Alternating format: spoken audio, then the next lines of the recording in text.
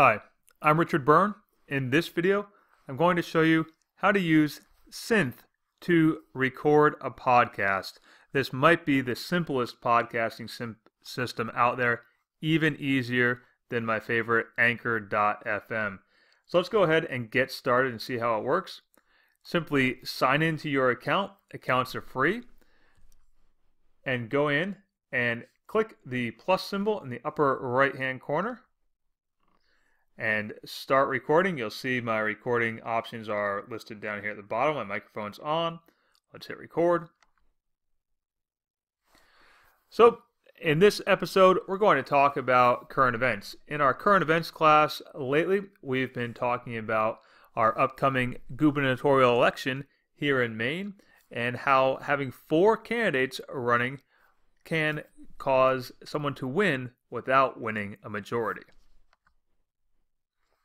So you'll see here, I recorded for 21.86 seconds out of a possible 256 seconds per episode. If I wanted to record more, I can hit the record button again and continue to record until I've used up my time. Or I'll hit done. And we can turn on automatic transcription. And that will automatically transcribe my podcast. And when someone plays it back on the GoSynth.com website, they'll see all of my words as well as listening to the podcast. And I'll just leave it with my default Richard's thoughts about current events.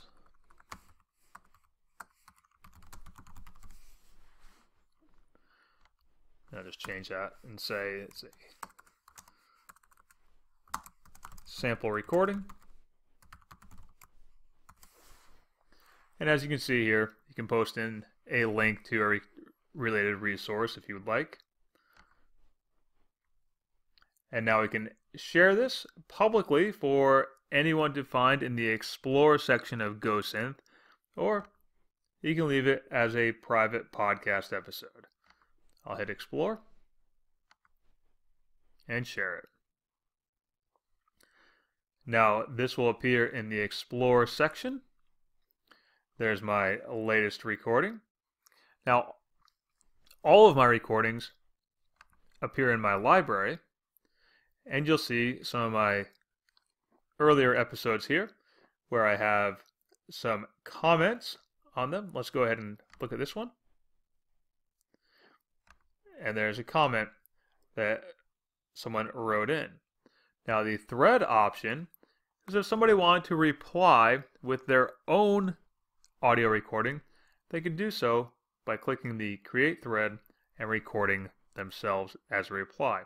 Now let's play this back to see how the transcription part works.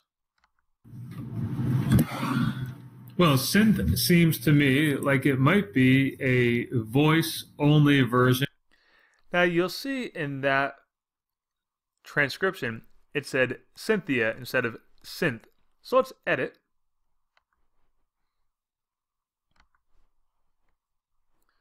We'll edit the transcription.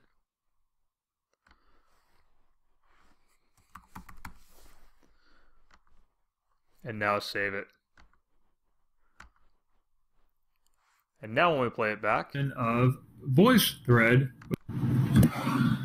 Well, Synth seems to me like it might be a voice.